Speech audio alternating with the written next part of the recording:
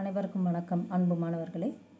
இன்றைக்கி நம்ம பார்க்க போகிற கணக்கு பயிற்சி 4.4 உள்ள 14வது கணக்கு, அதாவது எக்ஸசைஸ் 4.4 உள்ள 14th சம். 4 சென்டிமீட்டர் ஆரம் உள்ள வட்டம் வரைந்து அதன் மையத்தில் இருந்து 11 சென்டிமீட்டர் தொலைவில் உள்ள ஒரு புள்ளியை குறித்து அப்புள்ளியிலிருந்து வட்டத்திற்கு 2 தொடுகோடுகள் வரைக. இங்கே நம்ம 2 தொடுகோடு வரைய சொல்லியிருக்காங்க. 2 தொடுகோடு வரைய போகிறோம். Take a point which is 11 cm away from the center of a circle of radius 4 cm and draw the two tangents to the circle from that point. ஆங்கிலத்தில் அதே மாதிரி தான் கொடுத்துருக்காங்க. 11 cm தள்ளி ஒரு புள்ளி குறிக்கணுமா? எங்கேருந்து? from the center of the circle of radius 4 cm. 4 cm radius கொண்ட ஒரு சர்க்கிள்லேருந்து சர்க்கிளோட சென்டர்லேருந்து 11 cm தள்ளி ஒரு புள்ளியை குறிச்சிட்டு அந்த புள்ளியில் இருந்து draw 2 tangents to the circle. சர்க்கிளுக்கு 2 tangent வரைங்கன்னு சொல்லியிருக்காங்க. அவ்வளோதான். இப்போ வரைய போகிறோம். இப்போ நம்ம 11 மற்றும் 12ஆம் கணக்கில் ஒரே ஒரு நம்பர் தான் கொடுத்துருந்தாங்க. ஆனால் இங்கே எத்தனை நம்பர் கொடுத்துருக்காங்கன்னு பாருங்கள். 4ன்னு ஒரு நம்பர், 11ன்னு ஒரு நம்பர் கொடுத்துருக்காங்க. இப்போ 4 சென்டிமீட்டர் என்பது என்ன? ஆரம். அப்போ ஆரம்னா என்ன, தொலைவுனா என்னென்னு எடுத்து எழுதிக்கோங்க. ஆரம் 4 சென்டிமீட்டர் தமிழில் எழுதிக்கலாம், இல்லை சிஎம்னு இங்கிலீஷில் எழுதிக்கலாம். தொலைவு எவ்வளவுன்னு பாருங்கள், 11 சென்டிமீட்டர். அதே இது ஆங்கிலத்தில் ரேடியஸ் எவ்வளோன்னு சொல்லியிருக்காங்க பாருங்கள். Radius 4 centimetre. So radius equal to 4 centimetre. Distance how many centimetre away from the சென்டர்னு சொல்லியிருக்காங்கன்னா 11 சென்டிமீட்டர். So distance 11 centimetre. இப்போது இதுக்கு ரஃப் டயக்ராம் வரையலாம். இந்த கணக்கில் எத்தனை நம்பர் கொடுத்துருக்காங்கன்னு பாருங்கள். 2 நம்பர் கொடுத்துருக்காங்களா? இப்போ 2 நம்பர் வந்துச்சுனாலே 2 வட்டங்கள் வரும்னு ஞாபகம் வச்சுக்கோங்க. 2 நம்பர் வந்துச்சுனாலே 2 வட்டம் வரும், 2 தொடுகோடுகள் வரும்.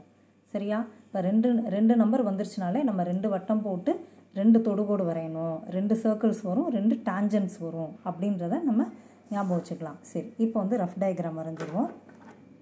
நமக்கு தெரியும் ரஃப் டயக்ராமுக்கு மார்க் இருக்குது. ரஃப் டயக்ராம் வரைஞ்சால் தான் நம்மளால் மெயின் டயக்ராம் கரெக்டாக வரைய முடியும். இப்போ எவ்வளோ சென்டிமீட்டருக்குன்னு அவசியம் இல்லை. நம்ம உதவி படம்னால ஏதேனும் ஒரு அளவு, இந்த மாதிரி ஒரு அளவு எடுத்துக்கிறோம். இந்த மாதிரி ஒரு அளவு எடுத்து ஒரு சர்க்கிள் வரைஞ்சிக்கோங்க. ஏற்கனவே சொன்ன மாதிரி நீங்கள் சர்க்கிள் போட தெரியும்னா போடுங்க, இல்லைனா இப்படி பேப்பர் ரொட்டேட் பண்ணிங்கனாலே அந்த சர்க்கிள் வந்துடும் அழகாக.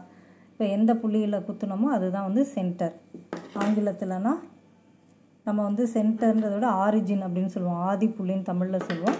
ஆரிஜின்னால் அதோட முதல் எழுத்து ஓனால் எப்பயுமே சென்டருக்கு ஓ அப்படின்ற பேர் தான் கொடுப்போம். சரி, இப்போ நம்ம கொஷனில் பார்த்தீங்கன்னா 4 சென்டிமீட்டர் ஆரமுள்ள வட்டம் வரைந்து அதன் மையத்தில் இருந்து 11 சென்டிமீட்டர் தொலைவில் உள்ள, எங்கேருந்து? மையத்தில் இருந்து.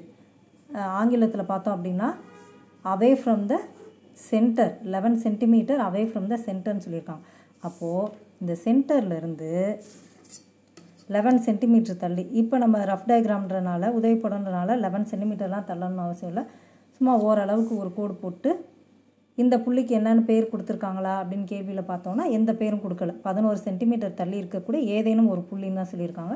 ஸோ ஆஸ் யூஷுவல் பி அப்படின்னா ஆங்கிலத்தில் பாயிண்ட், புள்ளிக்கு பாயிண்ட்டுன்னு பேர் இல்லையா, அதனால் முதல் எழுத்தாகிய பியை எல்லா புள்ளிக்கும் உள்ள ஒரு குறியீடாக நம்ம எடுத்துக்கோம்.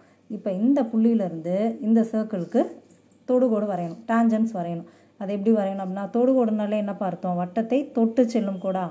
இப்படி வெட்டி இப்படி உள்ள இப்படி வெட்டி வந்துடக்கூடாது, இல்லை தொடாமல் இப்படி மேலேயும் போயிடக்கூடாது. சரியா? கரெக்டாக வட்டத்தை தொட்டு செல்லும். அப்போ வட்டத்திற்கு வெளியில் உள்ள புள்ளியிலிருந்து நம்மால் வட்டத்திற்கு 2 தொடுகோடுகள் வரைய இயலும். சரியா? இப்படி ஒரு தொடுகோடும்,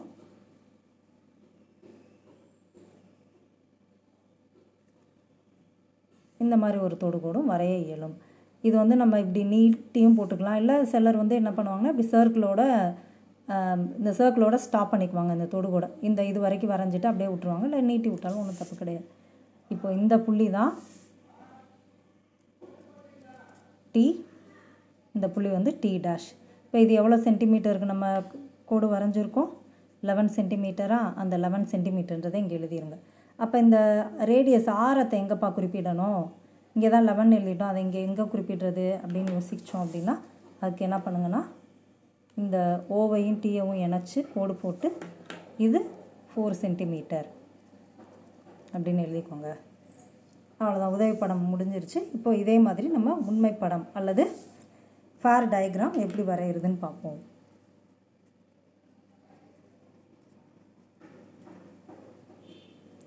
இதை நீங்கள் உண்மை படம்னு எழுதலாம், வரைபடம்னு எழுதலாம், ஏதாவது ஒரு பேர் போட்டுக்கலாம்.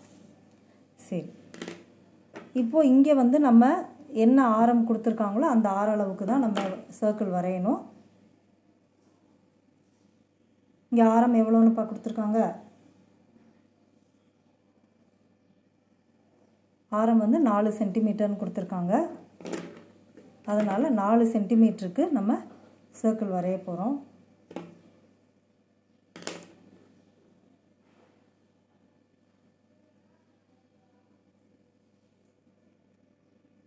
காம்பஸின் கூரிய முனை வந்து இந்த கோட்டில் இருக்கணும், ஃபர்ஸ்ட் லைனில் இருக்கணும். அதை கவனமாக பார்த்துக்கோங்க. இந்த கோட்டில் இருக்கிற மாதிரி பார்த்துக்கோங்க. பென்சில் முனை வந்து 4, கரெக்டாக 4ல் இருக்கிற மாதிரி பார்த்துட்டு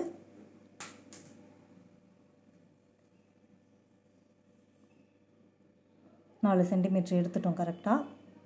இப்போ இந்த அளவுக்கு ஒரு வட்டம் வரைஞ்சிருங்க. நான் வந்து இப்படியே வரைகிறேன். நீங்கள் வந்து என்ன பண்ணுங்கன்னா, இந்த மாதிரி கணக்கில் வந்து இந்த 2 வட்டம் வர மாடல் கணக்கு எல்லாத்துலேயும் வட்டத்தை நல்லா இப்படி மார்ஜினை ஒட்டி ஓரமாக போட்டுக்கோங்க. ஏன்னா இப்போ நீங்கள் வட்டத்தை சென்டரில் போட்டிங்கன்னு வைங்களேன், அடுத்து வந்து 11 சென்டிமீட்டருக்கு வந்து லைன் வரையணும். இப்போ 11 சென்டிமீட்டர் வந்து என்ன ஆகுனா இப்படி பேப்பரை தாண்டி வெளியே போய்கிட்டு இருக்கும். சரியா? அதனால் இப்போ நம்ம வட்டத்தை வந்து சென்டராக இங்கே வரைஞ்சிட்டிங்கன்னா 11 சென்டிமீட்டர் குறிக்கிறதுக்கு உங்களுக்கு இடம் இருக்காது. அப்போ என்ன பண்ணிக்கலாம்னா, இப்படி பேப்பரை ஹரிசாண்டலாக வச்சுக்கிட்டு இந்த பக்கமாக சர்க்கிள் வரைஞ்சி இப்படி 11 சென்டிமீட்டர்னு குறிக்கலாம். எக்ஸாமில் வந்து அப்படி தான் நாங்கள் அட்வைஸ் பண்ணுவோம். இந்த மாதிரி டேஞ்சன்ஸ் கணக்கு, 2 டேஞ்சன்ஸ் வரைகிற கணக்கு எல்லாத்துக்குமே வந்து பேப்பரை வந்து இப்படி ஹரிசாண்டலாக வச்சுக்கோங்க அப்படின்னு சொல்லிட்டு. இல்லை நம்ம இப்படியும் வேர்ட்டிக்கலாகவே வச்சு வரையலாம் அப்படின்னா, பேப்பரை இது மாதிரியே வச்சு வரையலாம் அப்படின்னு நினச்சிங்கன்னா, அப்போ வட்டத்தை வந்து நல்லா ஓரத்தில் தள்ளி போட்டுக்கோங்க. அப்போ தான் வந்து 11 சென்டிமீட்டருக்கு வந்து நமக்கு வந்து இங்கே இடம் பத்தும். இங்கே போடலாமா?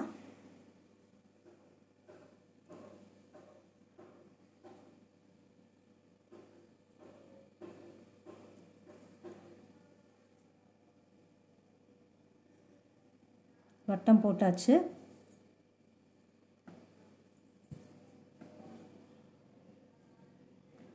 இது வந்து மையம் ஓ அப்படின்னு பெயரிட்டுக்கலாம். இப்போது எங்கேருந்து 11 சென்டிமீட்டர் தள்ளி 2வது நம்பர் என்ன 11 சென்டிமீட்டரா? அது வந்து என்னன்னு சொல்லியிருந்தாங்க, அதன் மையத்திலிருந்து 11 centimetre, 11 centimetre away from the centre. அப்போ கரெக்டாக சென்டரில் வச்சுக்கோங்க. சென்டரில் வந்து இந்த முதல் கோடு இருக்கணும். பார்த்தீங்களா? ஸ்கேலோட முதல் கோடு வந்து எங்கே இருக்குன்னு பார்த்தீங்களா? அது வந்து சென்டரில் இருக்கிற மாதிரி வச்சுக்கிட்டு 11 சென்டிமீட்டர் தள்ளி, 11 சென்டிமீட்டர் எங்கே வருதுன்னு பாருங்கள், இங்கே வருது. இங்கேருந்து இங்கே என்ன பண்ணிடுங்க, ஒரு லைன் போட்டுருங்க. சரியா? இப்போ சென்டர்லேருந்து 11 சென்டிமீட்டர் தள்ளி ஒரு புள்ளி வரைய சொல்லியிருந்தாங்க, வரைஞ்சிட்டோம். இதற்கு பி அப்படின்னு பெயரிட்டுக்கோங்க. இது டோட்டலாக எவ்வளோ சென்டிமீட்டர்? 11 சென்டிமீட்டர். ஓகே. இப்போ வந்து நம்ம ரஃப் டயக்ராமில் பண்ண மாதிரி இங்கேருந்து இப்படி ஒரு கோடு, இங்கேருந்து இப்படி ஒரு கோடுலாம் வரைஞ்சிட முடியாது. ஸோ இதுக்கு நமக்கு செவரல் ஸ்டெப்ஸ் இருக்குது, அதை ஃபாலோ பண்ணணும். அடுத்து என்ன பண்ணணும் பாருங்கள். எப்பயுமே ஜாமெட்ரியில் நியூவாக என்ன ஸ்டெப்பு பண்ணியிருக்கோமோ அதை பயன்படுத்தி தான் அடுத்த ஸ்டெப் வரும். இப்போ இங்கே ஓபின்னு ஒரு லைன் போட்டுக்கணும். அப்போ இந்த ஓபின்ற லைனை பயன்படுத்தி தான் நெக்ஸ்ட்டு ஸ்டெப் வரும். அதை பயன்படுத்தி தான் அதுக்கு அடுத்த ஸ்டெப் வரும். அதே மாதிரி தான் ஞாபகம் வச்சுக்கோங்க. இப்போ வந்து நமக்கு ஓபின்ற லைன் கிடச்சிருக்கா. இந்த ஓபின்ற லைனில் மோர் தென் ஹாஃப், அதாவது பாதிக்கு மேலே அளவு எடுத்துக்கோங்க. காம்பஸின் கூரிய முனை பாருங்கள் ஓவில் இருக்குது. காம்பஸின் கூரிய முனை ஓவில் வச்சுட்டு இந்த பென்சில் முனையை பாதிக்கு மேலே அளவு எடுத்துக்கணும். மோர் தென் ஹாஃப் எடுத்துக்கணும். எனக்குள்ளே வில்லு வெட்டணும் அப்படின்லாம் அவசியம் கிடையாது. சும்மா ஒரு மோர் தென் ஹாஃப் ஒரு அளவு, ஒரு இந்த அளவு எடுத்துக்கலாமா? அந்த அளவு எடுத்துக்கிட்டு பாதிக்கு மேற்பட்ட அளவு எடுத்துகிட்டு மேலே ஒரு வில் கீழே ஒரு வில். பார்த்தீங்களா? எங்கேருந்து வெட்டுறோன்னு? ஓலேருந்து மேலே ஒரு வில் கீழே ஒரு வில். அப்படியே அந்த அளவை மாற்றாமல் பி என்ற புள்ளியில் வச்சு, ஏன்னா ஓபிக்கு தானே பாதிக்கு மேலே அளவு எடுத்தோம். அப்போ ஓலேருந்தும் பியிலிருந்தும் தான் வில்லு வெட்டணும். இப்போ பி என்ற புள்ளியில் வச்சு ஏற்கனவே வெட்டிய விற்களின் மீது மறுபடியும் என்ன பண்ணிடுங்க, வில்லு வெட்டிடுங்க. இப்போ இந்த 2 விற்களும் எங்கே ஜாயின் பண்ணுறதோ, எங்கே வந்து இன்டர்செக்ட் பண்ணிக்கிறதோ, எங்கே சந்தித்து கொள்கின்றதோ அங்கே வந்து புள்ளி வச்சு என்ன பண்ணிடுங்க, அந்த இதை இணைச்சிருங்க. 2 விற்களையும் ஜாயின் பண்ணுற புள்ளிகளை வந்து இணைச்சிருங்க. இப்போ பாருங்கள், இது இணைப்பதன் மூலமாக இங்கே வந்து நமக்கு என்ன கிடைக்குது, 2 கோடுகளும் சந்திக்கும் இடத்துல ஒரு புள்ளி கிடைக்குதா? இந்த புள்ளிக்கு எம் என்று பெயரிட்டு கொள்ளுங்கள். சரியா? இது ஏன் எம் அப்படின்னா இது வந்து மிட் பாயிண்ட், ஓபின்ற லைனோட மிட் பாயிண்ட்டாக தான் வரும். இந்த லைனுக்கு பேர் என்னப்பா? தமிழ்லனா இந்த லைனுக்கு பேர் மைய குத்துக்கோடு, ஆங்கிலத்தில்னா பெர்பெண்டிகுலர் பைசெக்டார். சரியா? பெர்பெண்டிகுலர் பைசெக்டார்னு சொல்லுவோம். அதாவது மோர் தென் ஹாஃப் எடுத்து மேலே 2 ஆர்க்கு கீழே 2 ஆர்க்கு வெட்டி ஜாயின் பண்ணுற இந்த லைனுக்கு பேர் வந்து பெர்பெண்டிகுலர் பைசெக்டார். தமிழில் வந்து மைய குத்துக்கோடு. ஏன்னா இந்த கோடானது மையம் வழியாக செல்லும், அதோடு செங்குத்தாகவும் இருக்கும். சரி, அது வந்து பெர்பெண்டிகுலராகவும் இருக்கும், அதோட பைசெக்ட் பண்ணும் இந்த 2 லைன்ஸை. அதனால் வந்து இந்த ஓபின்ற ஒரு லைனை வந்து 2 பார்ட்டாக பைசெக்ட் பண்ணும், ஈக்குவலாக பிரிக்கும். அதனால் இது வந்து ஆங்கிலத்தில் பெர்பெண்டிகுலர் பைசெக்டார்னு சொல்லுவோம். இப்போ வந்து நம்ம ஏற்கனவே சொன்ன மாதிரி கடைசியாக என்ன பண்ணோமோ அதை வச்சு தானே அடுத்த ஸ்டெப்பு ஃபார்ம் ஆகும்னு சொல்லியிருக்கேன். இப்போ லாஸ்ட்டில் என்ன பண்ணோம்? எம்ன்ற புள்ளி குறிச்சிருக்கோமா? இப்போ அடுத்த ஸ்டெப்பு எம்ன்ற புள்ளியிலேருந்து தான். இப்போ எம்ன்ற புள்ளியில் காம்பஸின் கூரிய முனையை வச்சுக்கோங்க. வச்சுட்டு இந்த பென்சில் முனையை என்ன பண்ணுங்கன்னா ஓ வரைக்கும் நீட்டி விட்டுக்கோங்க. சரியா? ஓ வரைக்கும் நீட்டிக்கலாம். இல்லை இங்கேருந்து பி வரைக்கும் நான் நீட்டிக்கிறேன் அப்படின்னு சொல்லிட்டு பி வரைக்கும் நீட்டினாலும் நீட்டிக்கொள்ளலாம். ஓ வரைக்கும் பி வரைக்கும் நீட்டிக்கொண்டு அப்படியே என்ன பண்ணுங்க, ஒரு எம்மில் இருந்தவாறே ஒரு வட்டம் வரைந்து கொள்ள வேண்டும்.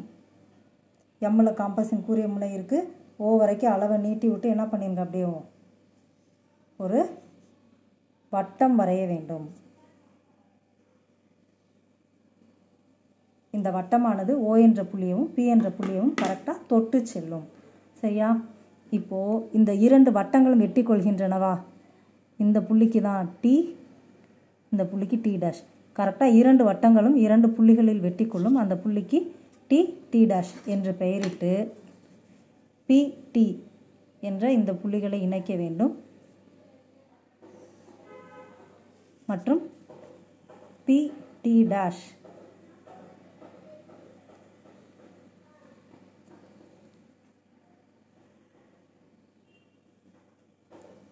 இந்த புள்ளியவும் இணைச்சிருங்க.